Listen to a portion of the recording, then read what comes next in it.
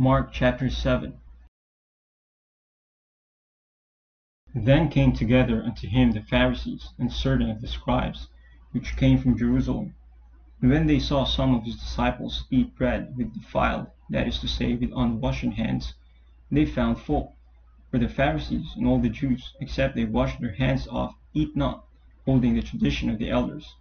And when they come from the market, except they wash, they eat not, and many other things there be, which they have received to hold, as the washing of cups and pots, brazen vessels, and of tables.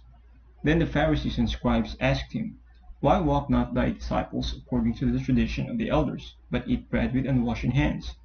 He answered and said unto them, Well hath Esaias prophesied of you hypocrites, as it is written, This people honoureth me with their lips, but their heart is far from me.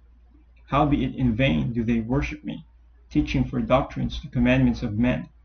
For laying aside the commandment of God, ye hold the tradition of men, as the washing of pots and cups, and many other such like things ye do.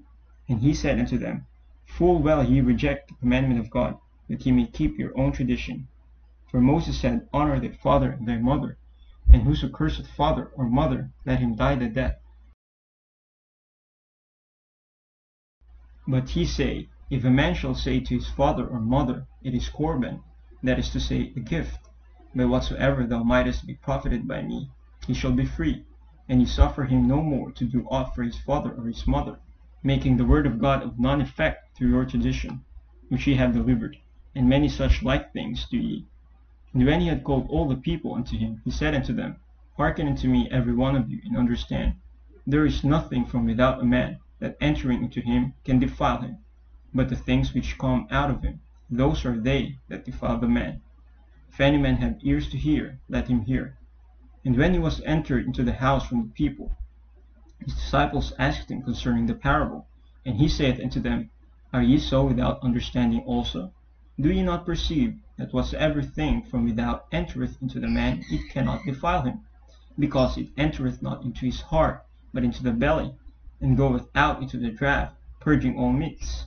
And he said, That which cometh out of the man, that defileth the man. For from within, out of the heart of man, proceed evil thoughts, adulteries, fornications, murders, thefts, covetousness, wickedness, deceit, lasciviousness, an evil eye, blasphemy, pride, foolishness. All these evil things come from within, and defile the man. And from thence he arose, and went into the borders of Tyre and Sidon, and entered into an house, and would have no man know it, but he could not be hid. For a certain woman, whose young daughter had an unclean spirit, heard of him, and came and fell at his feet. The woman was a Greek, a Syrophoenician by nation, and she besought him that he would cast forth the devil out of her daughter. But Jesus said unto her, Let the children first be filled, for it is not meet to take the children's bread, and to cast it unto the dogs. And she answered and said unto him, Yes, Lord, yet the dogs under the table eat of the children's crumbs.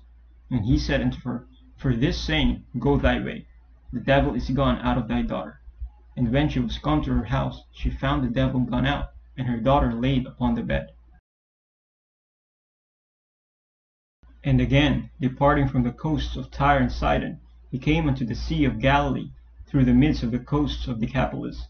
And they bring unto him one that was deaf, and had an impediment in his speech, and they beseech him to put his hand upon him. And he took him aside from the multitude, and put his fingers into his ears, and he spit, and touched his tongue, and looked up to heaven. He sighed, and saith unto him, Ephphatha, that is, be opened. And straightway his ears were opened, and the string of his tongue was loosed, and he spake plain. And he charged them that they should tell no man. But the more he charged them, so much the more a great deal they published it, and were beyond measure astonished, saying, He hath done all things well. He maketh both the deaf to hear, and the dumb to speak.